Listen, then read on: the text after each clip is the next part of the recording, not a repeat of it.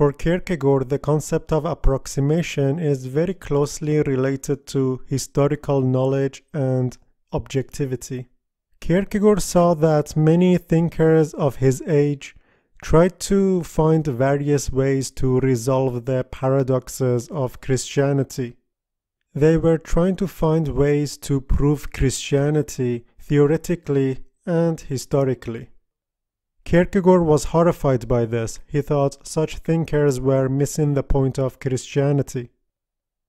The problem, as he saw it, was that you cannot have direct access to the past. No matter how hard you might try as a historian to gain historical knowledge, what you gain can be no more than an approximation. You can only know what roughly happened in the past. Your historical knowledge can never be 100% certain. This is a problem because Kierkegaard thinks that Christianity is concerned with personal happiness. And even more radically, he thought that Christianity is concerned with eternal happiness. So the question that he raises is, how can you build eternal happiness on historical knowledge? Or how can you build happiness on scientific knowledge or objective knowledge? Life is not objective, it's something that you live. There is a subjective aspect to it. Science is amazing, but whatever it tells you, it's not 100% certain. Science functions very well in its own domain, but when it comes to living, we need something more than approximation. The knowledge he was concerned with was historical knowledge as well as scientific knowledge. He wasn't trying to undermine science. However, he was trying to say existence occupies a domain beyond science.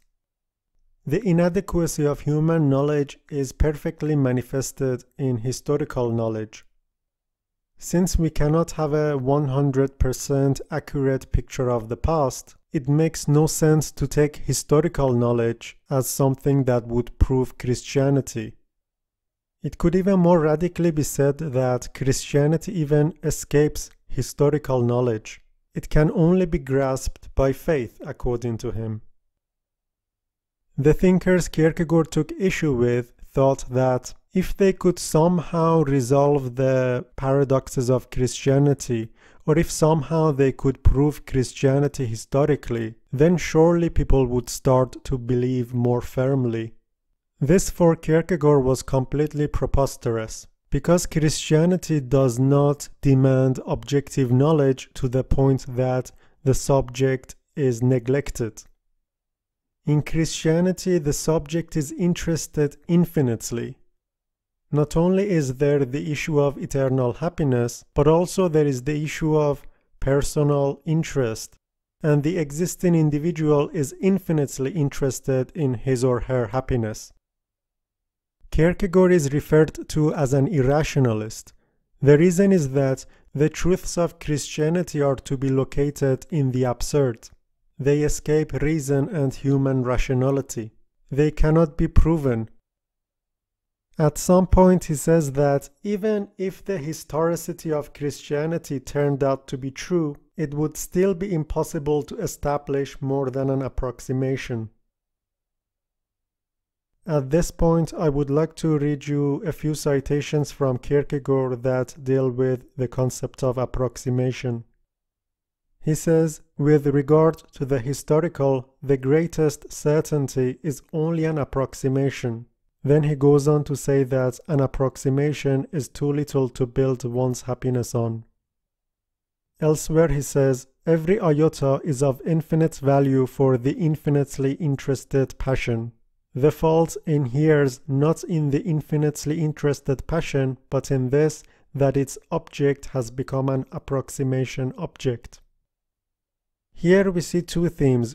I talked about one of them, which was that the person in existence is infinitely interested in his or her happiness. The other theme that we see here is that a person might become infinitely interested in, say, historical knowledge. He might become very passionate about it, but the problem is not this infinite passion that the individual manifests. Rather, the problem is that the person has become infinitely interested in an approximation object. Approximation object is basically some non-transcendental object in the world that we might become infinitely interested in. There is another citation which is related to this concept of approximation object. It says, "The fact that the whole age has become devoid of passion does not entitle it to laugh. The ludicrous aspect of the zealot was that his infinite passion thrust itself upon a wrong object, an approximation object. But the good aspect of him was that he did have passion." So what we see here is that Kierkegaard very much appreciates a person who has infinite passion, or who is passionately interested in something. A person who has passion represents something great for him. The problem is not the passion. The problem is that sometimes passion can be misdirected, or that we might become interested in the wrong object.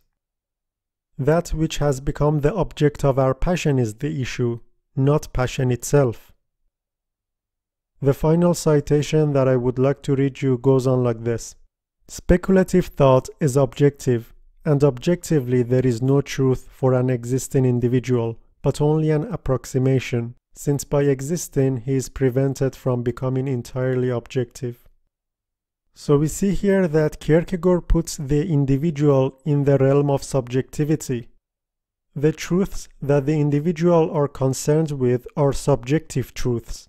Whatever certainty or truth that the existing individual might find in the outside world is only an approximation.